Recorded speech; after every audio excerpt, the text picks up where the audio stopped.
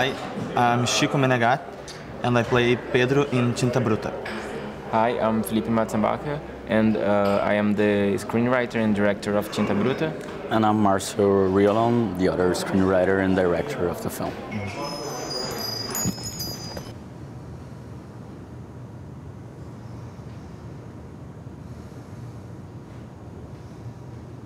O senhor continua convivendo com a vítima? Eu abandonei a faculdade. Abandonou? Fui expulso. O senhor tem carteira assinada? Faço uns bicos, Bicos no quê? no que aparecer. E atualmente o senhor reside com quem? O senhor mora com seus pais? Com a minha irmã só. Minha mãe morreu quando era pequeno e meu pai não sei onde está.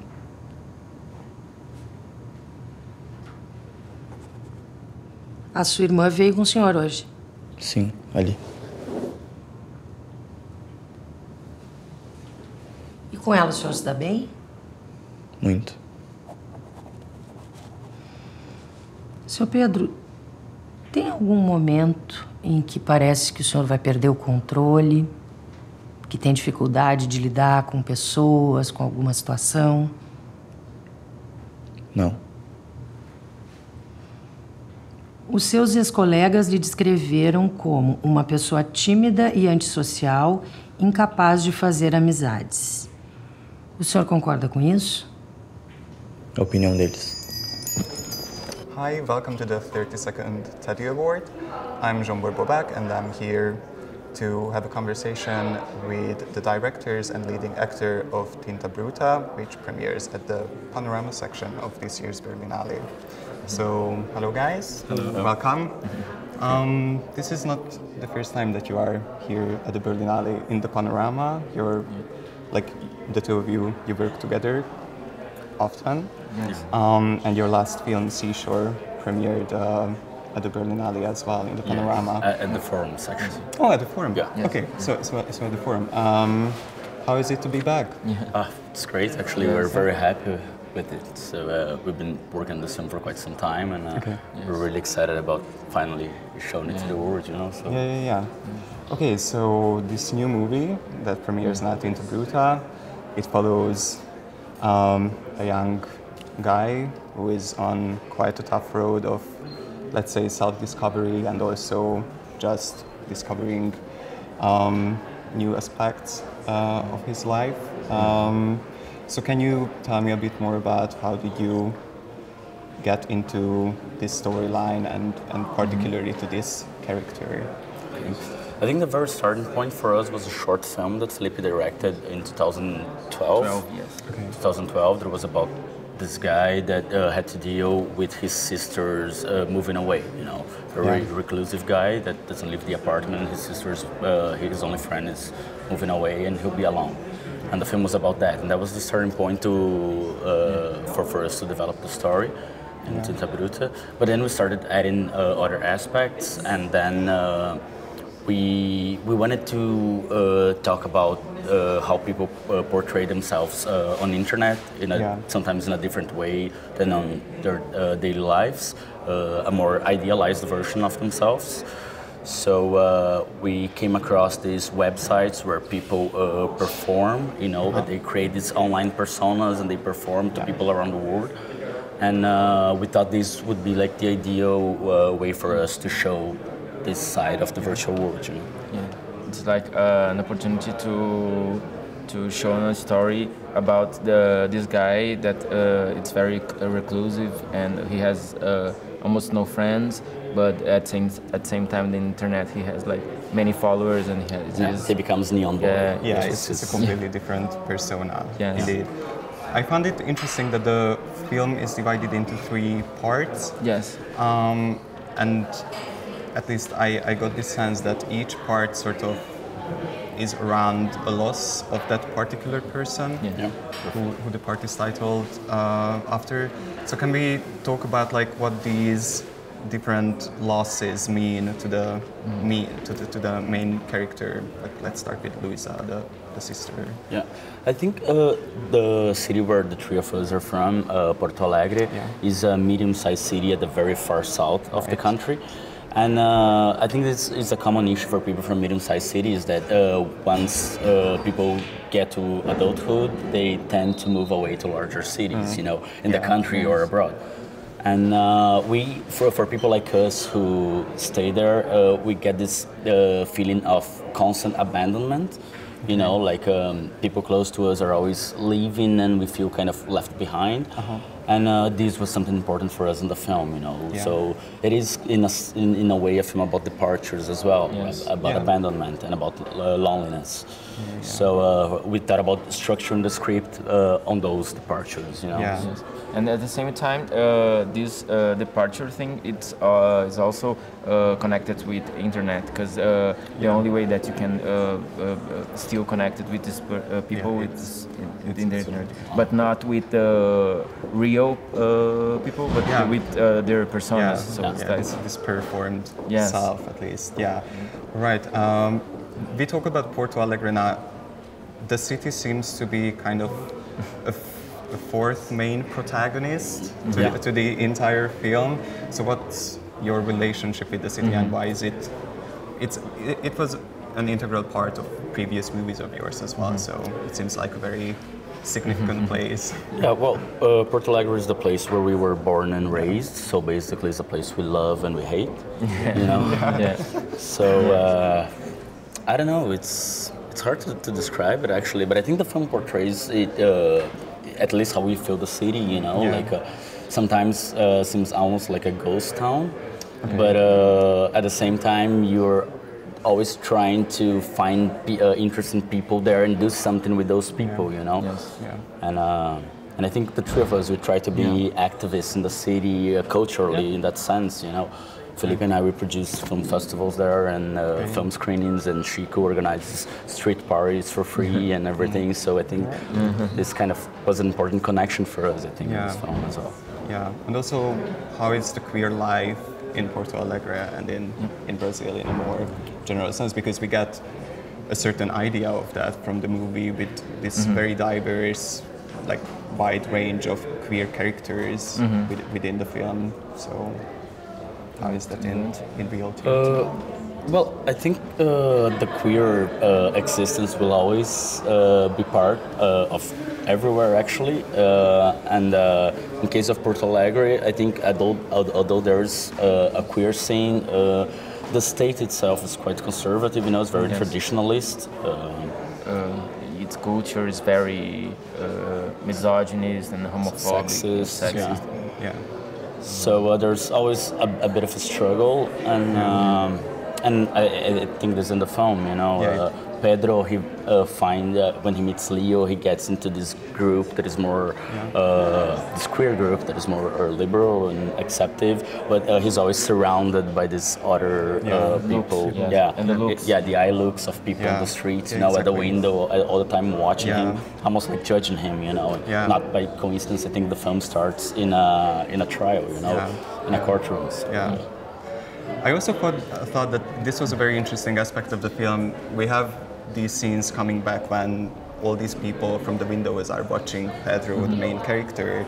And I thought it was very interesting in the sense that, I mean, watching a film itself, we are sort of in a similar position as the audience, as those people in those scenes. So was it like a deliberate decision to like try to complicate a bit this relationship between the screen and the audience? Yes, actually there's a few scenes that we put the viewer in a position nearby the actually even the viewers of Neon Boy also. For example, the first shot of the film is when camera showing and then you're voyeuristic, I think. And our camera has like this very it's almost like another character. Very active. And I think that's it's in the film, and it was very important to us, like sometimes we should think about what we are doing as viewers. Yeah. You know? Yeah. So yeah, I thought that was super interesting. Was it important for you to have this queer group in which Leo lives in, and it's sort of like a family to him, and Pedro is just introduced to that group, and he feels somewhat at unease, especially in the beginning with that. Was it important for you to have this group so diverse and to show like many different characters and like many different backgrounds in that group? Yeah, I think so. Actually, the way we formed that group was basically we invited our friends to be in it. Oh, that's So lovely. like all of them actually are good friends of ours. So, but yeah, I think like it's a place where everybody's accepted. You know, like. And one is there for the other, and I think this is something that Pedro misses after his sister's departure. You know, he feels left out and abandoned, and when he finds that group, he finds a new way of relating to people. Yeah. It's like a new family, a new kind of family. Yeah, it's not like family, blood related, but Yeah, absolutely. Also, what I really enjoyed about the film is the soundtrack.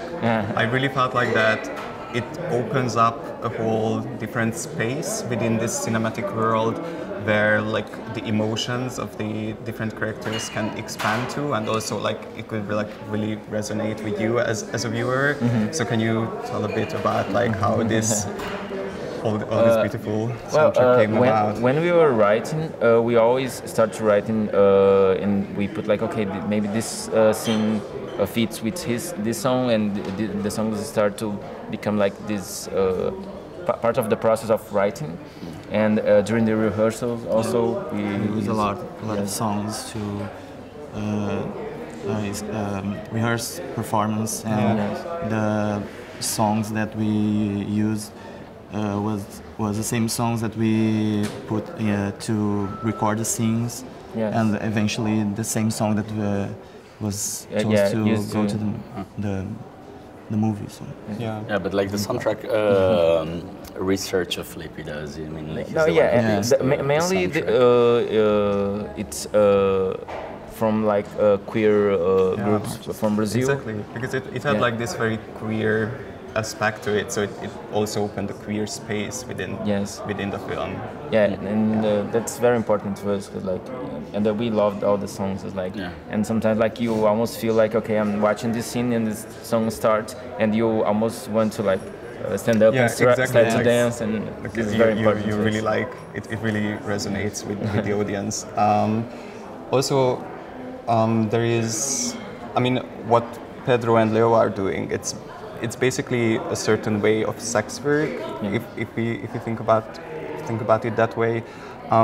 Was it important for you to portray this? Because what I thought, it was super refreshing that it was portrayed in a very natural way and like without any moralizing around the subject. So was that something that you aimed for? Yeah, for us, like this possible moralization of pornography, let's say, something that didn't even cross our minds. You know, we're just not interested in even speaking about it. You know, and so for us, what was interesting in that is that on webcam they could become these other characters, and they could sometimes connect there. Right. Maybe in a more direct way, in a stronger way than on the material world. You know. And for us, that dynamic was essential for us, you know. Yeah. I didn't find anything about like previous acting experience. Was this the first one? Yeah, the first time. Yeah, and how was it?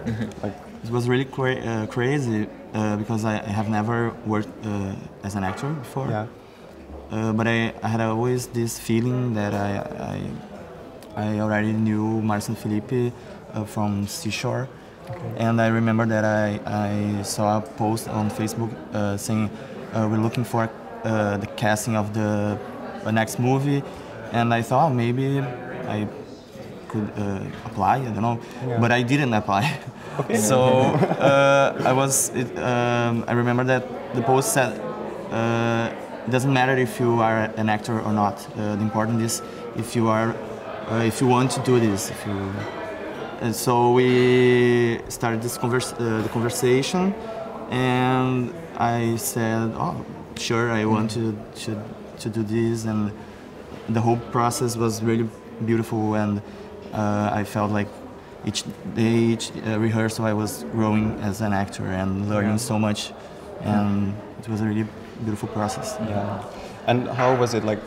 Or I could imagine that it was difficult to get into this character. I mean, Pedro is at a really dark place when we meet him. So how was this process for you to build, to grow into this character? Yeah, it's a really complex character.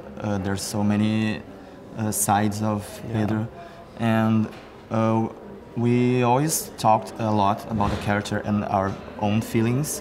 So we talked about how Marcio felt about the film, and Pedro and me, what connection I have with Pedro, and we started to investigate these real things that me as Chico have to connect with Pedro. So all the anger that he feels, I think everybody feels some way this anger. So we just had to investigate and go in that direction. And so it was complex, but we really connect as people, as Marcio, Filipe, and Chico, and Bruno, the other actor.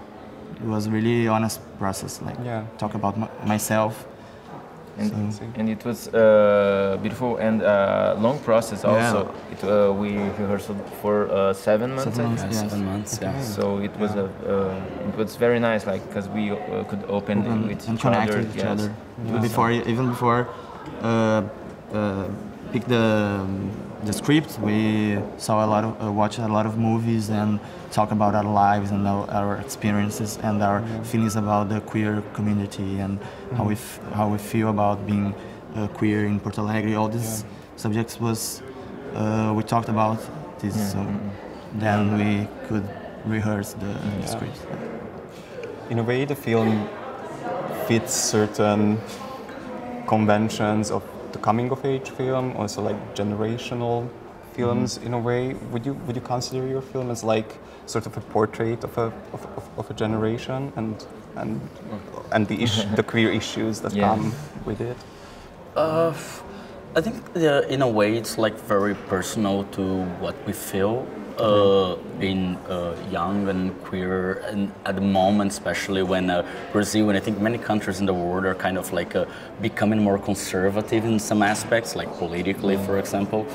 And so for us, that was very from the moment, you know. So I think people can identify with that. Yeah, we thought we should make a movie with a character with anger, but in a positive way. Like he will never accept like being the victim. We were very angry when we wrote the script and when we shot the film. You know, we had this. We were fueled basically by anger and despair. I think because of the situation going in the country and in overseas as well.